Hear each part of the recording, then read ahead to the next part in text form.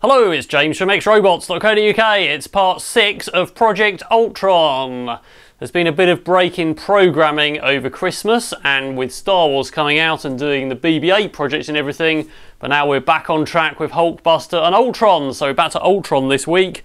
Last time I made this flexible spine out of Ninja Flex blocks and other 3D printed parts, and this time we're going to be working on the main sort of pistons at the front of the abdomen there that will hopefully bend this all around to make it quite organic. Now, I've been quite limited by the way Ultron looks. It doesn't actually have a single spine at the bottom, so we've got this double spine, but that does help to make it quite stable. So let's take a closer look at what we need to do this week.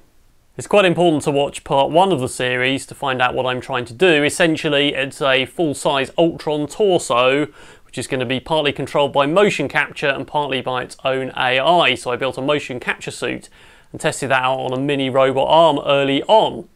So what we've got here, as I said, is some Ninja Flex parts, which are 3D printed rubber-like material.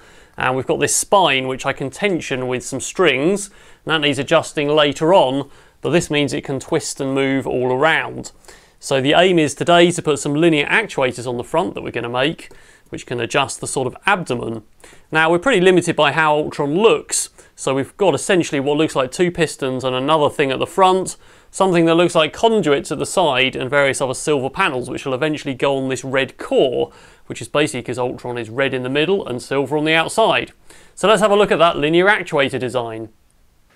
Here's a linear actuator design I did before, and that was for part 4 for the series elastic actuator testing. So have a look back through that part to see what this is all about. Essentially, this drives force as this turns, and then I can also measure the force with this sliding element, and I can make it back drivable so that the joints can be pushed around or tense up if it wants to. So for the linear actuators for the abs, I'm not going to do that, I'm just going to make a straight screw thread, but I do need a better way to attach it to the motor. So here I just used a captive nut inside and a screw, but it is still possible that that could get pulled out over use. So obviously we don't want the whole thing just resting on the motor shaft, and also this needs to be quite strong, so we don't want any sort of point there where it could bend. So we need to basically mount a better lead screw on some sort of bearings that's a bit more robust, because it's got to hold up the whole robot. So I've got my lead screw here, and what I've done is put a gear on the bottom, which you can see there. So the actual lead screw is going to be driven by the motor, and the motor isn't going to be mounted directly on the end of the lead screw. That's quite important, so it means that I can actually put a piece of 8mm metal studding through the middle of the screw to make it nice and strong, and mount that on bearings at each end, and then I can put the motor off to one side to drive it, and we haven't got all of that force of the lead screw pushing and pulling on the motor, only on the bearings. So this is the nut, which I think is going to go on here, but I do need to add bits to that to actually have an actuator sticking out of one end, essentially, that goes around the mounts. So I'm going to print the lead screw first, see how that looks, get the rod in the middle and look at some bearings, and then we'll work out how the rest of it fits together.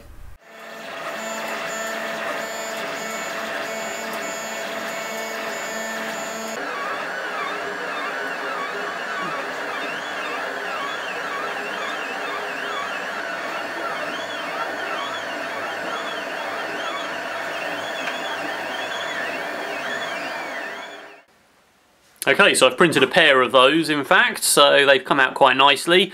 Obviously 3D prints are quite weak along the build lines often, so this could snap quite easily if I put too much force on it. And that's another reason why I put this hole in the middle, which will take this piece of studding, which is 8mm threaded steel, and that will essentially go all the way through. It's pretty tight at the bottom, but nonetheless, so I need to cut that to length, put a nut on each end, so this is effectively suspended on a steel bar, and then I can run that steel bar on a bearing at each end, which will be attached to the sort of plate for this whole thing. And that will cause this to run really smoothly and be really strong. So then the next thing will be to have a motor mount going this way with another gear to drive this gear, so we get a further reduction. This is a 300 RPM motor, so that should be more than sufficient to drive this. Obviously there's a pair of them, so all the lifting will be done in tandem, and sort of leaning side to side will be done by growing one and shortening the other. So I need to get some mounting plates designed for this and some studding cut up, and then we can think about mounting that motor and putting the nut on, which of course needs to push a rod out of the other end essentially.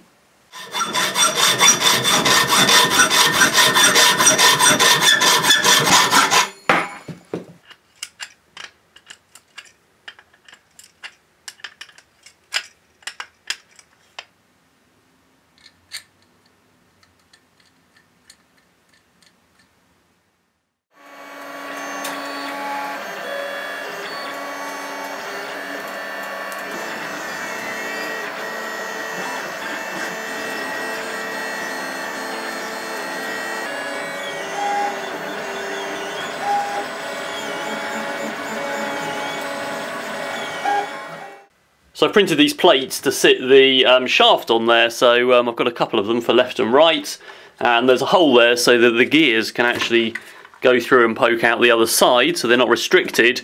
And obviously I've got bearing blocks, and the plan is to put caps on the top of that so this thing can be spun. And the plan was, with this side piece of course, to put the motor off to one side there with a gear, and that'll turn that, and everything's lovely. The only problem is that I need to put a nut on here that goes up and down, and it's got to have forks essentially that push past this part. So of course this is in the way. Basically the motor doesn't allow this thing to be wide enough, so I need to mount the motor somewhere else. And also these are quite chunky actually compared to the size of Ultron, so what I've done instead is printed one without the side piece.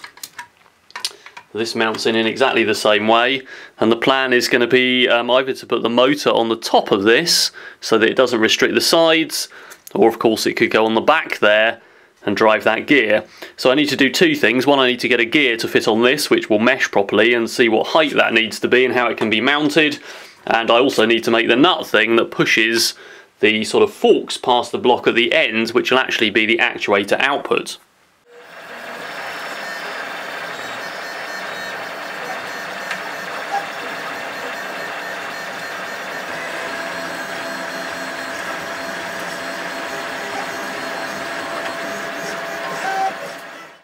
I've printed this block now so that as I wind the thread, of course, this block travels up and down the screw thread. And there's a little gap in between the two. They're not really tight, but they're tight enough that it works well, and I think that's going to be okay. So one plan I had was to put a bearing on each side to run this way so this block doesn't scrape on the base, but I think it's probably going to be okay. Most of the friction is going to be against the thread and against this. It may push this either way as it turns up and down, but hopefully that's not as much friction as actually lifting the whole robot, so I think that's negligible basically, but that could be a design improvement to have a wheel each side to stop this scraping on the base. So what I've decided with the motor, instead of mounting it this way round, I'm going to mount it this way round so it doesn't interfere with this at all, and the motor mount can just be on the end of this, which is where there's also going to be a hinge which holds this against the base or against the torso of Ultron. Obviously this is going to be flexible at each end. And I've printed a gear here which fits on that motor. It's still got the brim on from printing, which just peels off. And what I've done is embedded a nut in a slot there, so I've got a bolt that can go all the way through, and that can just be popped onto the motor, which has a flat on the shaft. This is a 300 RPM geared motor already, so that can be screwed up, and that's pretty good. So obviously I need to cut this bolt down and cut a slot in the end so I can make a grub screw to screw it in and it doesn't interfere with the gears. But that's a pretty good fit on there, so that's how that's going to work against there. So all that remains is to make the motor mount and a couple of forks basically that come this way so that I can actually mount the other thing on the actuator of the output of this. Here's where we are currently with the design. So the red part is the new part and the grey part there is the part I just showed you. So effectively that's sort of like a fork arrangement. Obviously it's got this coupling with two holes on just nearest us there to attach to either end of Ultron.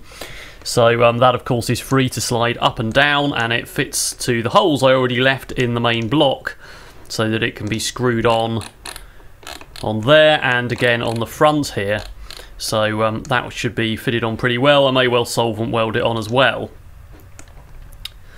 Alright, so one extra design improvement of course could be running this in a slot which runs on the side of this lengthways. So I just showed you putting that bearing. We could have a couple of bearings along the side and have a top on this whole thing and have the red part running in a slot so it doesn't flex up and down. So hopefully that's going to be alright. It's obviously a design improvement I could come back to. If I was building an actuator for any heavier sort of joint, then I probably would have that feature to keep everything in line and reduce friction, but for now I think it's going to be okay.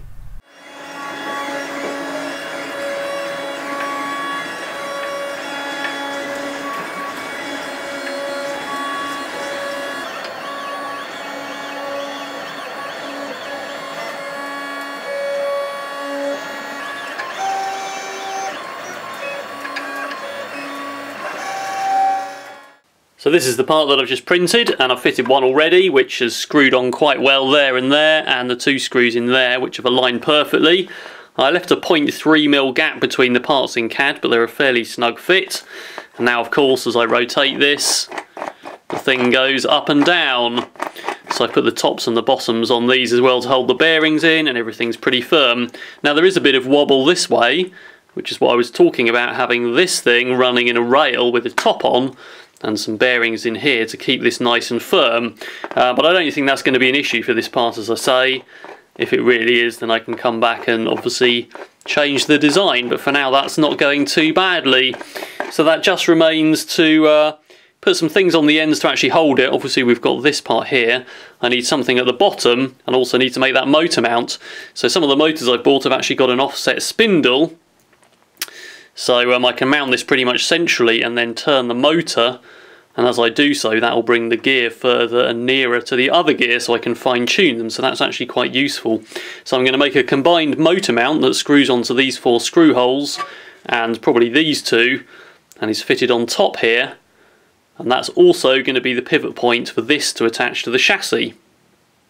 Here's the motor mount, and it fits on this end. So what I've done is left it in a kind of C shape so that I can put a nut and bolt through and tighten that motor up, so I can adjust it and tighten it up in position.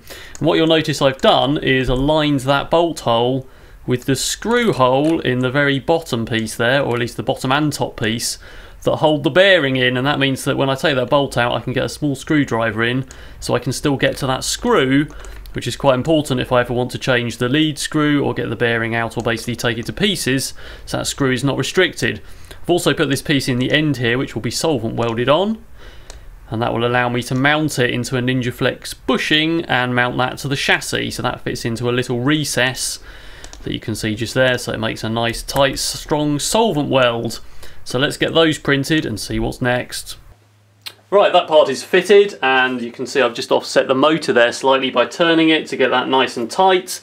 So you've got the motor mount there, I've got the piece that fits in there to solvent weld on, which is the mounting. But for now I'm just going to give this a test. So if I just get a battery, I've just got a 11.1 volt LiPo, and give that a spin.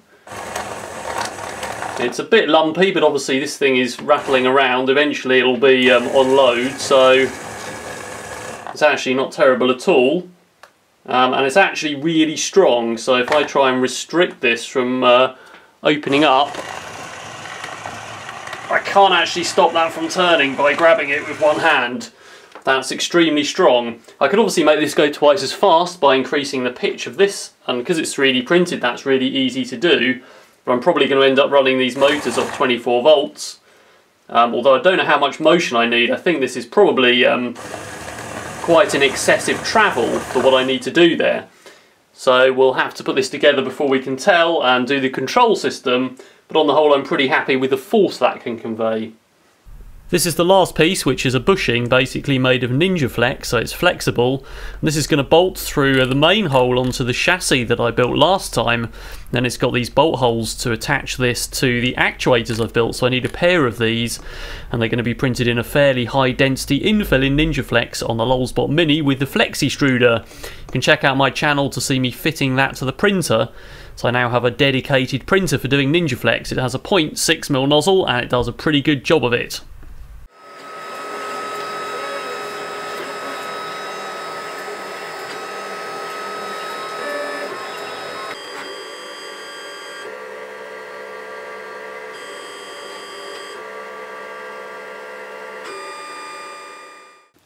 Here's my NinjaFlex part. So it's quite rigid, but it's actually rubber that I can flex. So that should make a flexible mounting, but I can still basically bolt that down. So of course that goes right on there. I'm going to actually bolt through with a couple of bits of 8mm studding. There's a hole in the bottom there to bolt it to the chassis, and I've left a little recess for a washer. So we'll get those bolted on, and then we'll see how much they'll flex around. These are now mounted on Ultron's chassis, and what I've done is use some 8mm studding and just cut a slot in there so I can screw it in. So in fact that piece goes all the way round and out the other side, and these can be moved at any angle, but I think they're going to be located like that. I've aligned those gears slightly better. I must remember to print gears without the brim on that holds them on the print bed, so I've moved the brim so it's off the top of this gear, and now this runs a lot smoother than it did. So So these are quite flexible, they can be moved all around, which is good. Due to those flexible bases they're in. There is some wobble between this, which I was talking about before, but actually these are going to be braced out because the shape of the front of Ultron kind of comes up towards the torso. The motors here are going to be partially covered by the grey thing at the bottom. Have a look at some pictures of the movie Ultron on Google Images. There's kind of a wider thing and then a thinner thing in the middle, and these again will be covered by curved sections that come up that give that cosmetic front. Obviously around the back we've still got that red spine, which is fairly naked at the moment, and that is going to be covered again with silver panels which are all articulated so that it can bend around in different directions. Then at the sides, of course, we've got those other conduits that come up which sort of start at the front where it's got quite a wide torso, and then they come up the sides right up into the torso. That's the end of this episode. Next time I'll be coming back and starting work on the upper torso, which is the mounting for the shoulders and some of those crucial parts. So this will be really starting to take shape. And of course that's mounted on these 3 towers that we've got, and it'll be able to move around as these actuators change length independently or together. So even though these move quite slowly, I think I only really need about 50 mil of travel, and at the moment they do 100, and they are right down at the moment, so they're going to have quite a long reach for Ultron to look right up and right down on small children when I do shows and things like that. So don't forget to check back next time for updates on this project, and check out my channel for other projects. There's also social media links in the description to this video, including a link to my new Instagram account where I'm building followers quickly and you can see sneak peeks of other projects.